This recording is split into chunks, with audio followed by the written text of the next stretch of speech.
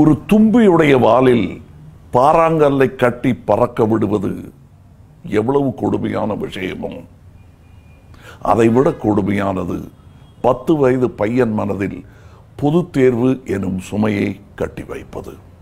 இந்த கல்வி திட்டம் நம் குழந்தைகளுக்கு எதை சொல்லிக் கொடுக்கிறதோ இல்லையோ மன அழுத்தத்தை கண்டிப்பாக சொல்லிக் கொடுக்கும். இந்த திட்டத்தால் தேர்வு விகிதம் அதிகமாகாது. குழந்தைகளுக்கும் பெற்றோர்களுக்கும் தேர்வு பயம்தான் அதிகமாகும்.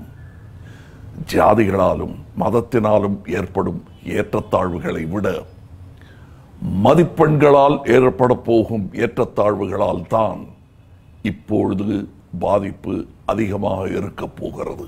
இந்த பாதிப்பு சமூகத்தில் எதிரொலிக்கும் போது ஒரு குழந்தை இந்த சமூகத்தில் வாழ்வதற்கு நமக்கு தகுதியே இல்லையோ என்று தாழ்வு மனப்பான்மைக்குள் மூழ்கி போகும். நான் 8வதோடு என் படிப்பை நிறுத்தியதற்கு பல காரணங்கள் உண்டு.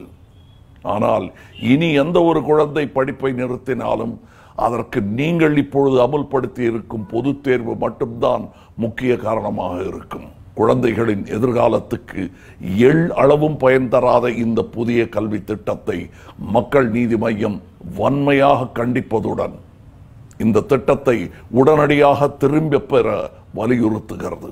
இதற்கு பதிலாக பள்ளி கட்டடங்களை மேம்படுத்துவதிலும் ஆசிரியர்களின் திறனை மேம்படுத்துவதிலும் கவனம் நீங்கள் செலுத்தினால் மாற்றம் இனிதாகும்.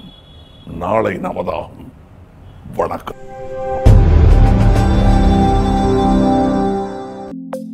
Subscribe, like, comment, and share.